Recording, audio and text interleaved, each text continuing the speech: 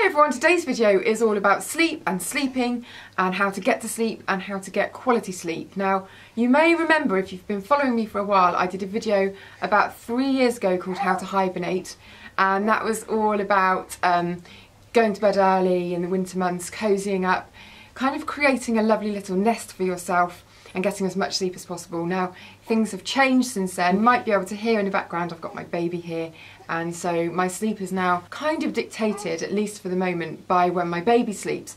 So it's not really about how much sleep I get, but the quality of the sleep. So today I thought that I'd go through some top tips. I've got 3 top tips from a sleep and stress management expert at the Nightingale Hospital. Her name's Dr. Narina, so I'm going to go through those. And I've also got here Olay's ambassador and top facialist Anastasia Achilleos, and she's going to show us an amazing bedtime face massage. So let's get started. Now, the first tip from Dr. Narina is to take a warm bath, which is probably a tip that we're all quite familiar with, but she does say that if you tend to get warm at night, don't take a hot bath too close to bedtime, take it earlier on in the evening. And she also says that if you want a really deeply relaxing bath, then to use Epsom salts or bicarbonate of soda and soak in it for at least 15 minutes, and it's a really good way of preparing for a deep sleep.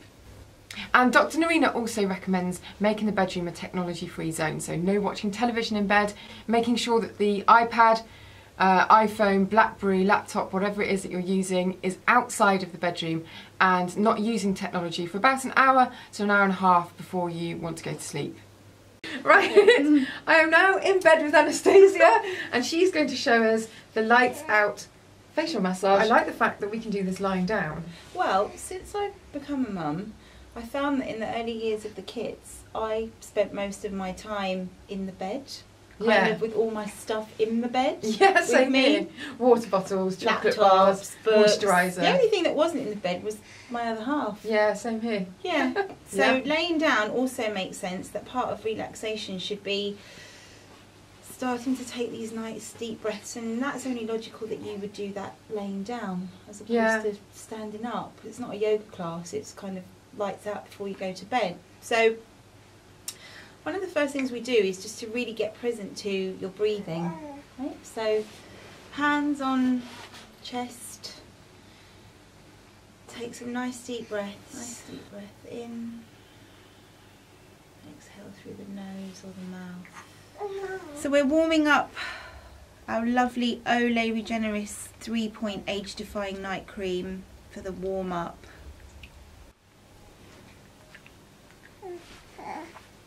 All over the hands, and we do this nice 10, 9, 8, 7, 6, 5, 4, 3, 2, 1, and we place it right directly onto our face, and just hold it there. Have you got your hands on top? Just hold there. You know, you can almost feel the energy between your hands and your face. So, skin energy. She agrees. Our first movement is sliding fingers down to the chin, down past your temples, past your ears, down the chin, and then you're going to come back up into the middle. Through here. Lovely. So we're going to do this for about 20 seconds, and it's really quite nice and slow. And when we come back up, we're going through the centre of the face. And then the next move, place your hands where they were before, over the face, but now slide your palms and bring them up until they cup your cheekbones. So you feel as though you are pushing and lifting your cheekbones upwards to your forehead. And from there, every 10 seconds you want to move outward towards your ears and hold. And it's quite a firm pressure. Now your next move, we want to release tension across the eye area. Of course, that's also an area that we're constantly looking at these gadgets, and frowning, and so we pinch just in the, lovely, 10 seconds, 9, 8, 7, 6, 5, 4, 3, 2, 1. And we move across. When you get to the end, we're going to do some lovely, I call them lovely because they do feel lovely, little round circles by the temples. Taking a final nice deep breath. I'm really realising that the rest of the body has relaxed along with it. It's not fidgeting, you're not asleep, you're awake, you're able to receive the relaxation. I feel less tired, weirdly. Yeah. It's stimulating, but it's also... It's relaxing. It's relaxing. Yeah.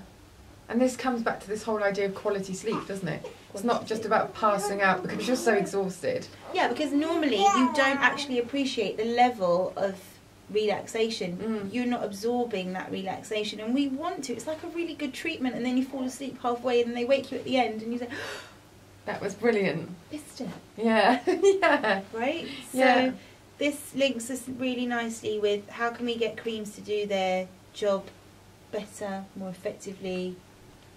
Breathing, massaging, relaxation, and you should be waking up less puffy, less tired. Yeah. The cream's in a firm skin anyway, but what else can we be adding in? We're a generation of more, you know, we want more from everything. So, yeah. Love that. Lights out really with the mums. Now what tends to happen with me is that I've done all my lovely relaxing things, I've sprayed my pillow spray, I'm lying in bed, I've turned the lights off, and just as I'm about to go to sleep I think of loads of things that are really suddenly very important and that I mustn't forget. And it's the kind of thing that keeps you awake all night because you're just turning these things over and over in your head. And Dr. Narina says that what you should do is get out of bed, go to a different room and write everything down on a list, pen and paper.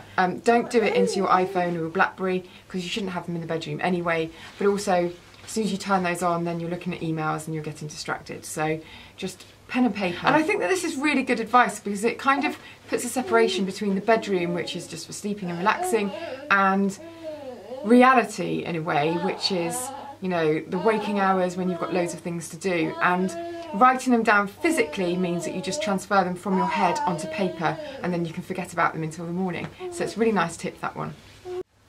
So that's us ready for bed, isn't it? Hey? I'm going to be doing a blog post in a few weeks' time updating you with how I get on with my quality sleep tips and also my lights out facial before bed. So if you want to try out the tips too, then do so and let me know how you get on in the comments. And if you want to know more about the product that we used in the facial, then the link to that is in the information box below. Make sure you like and subscribe, and I shall see you next time.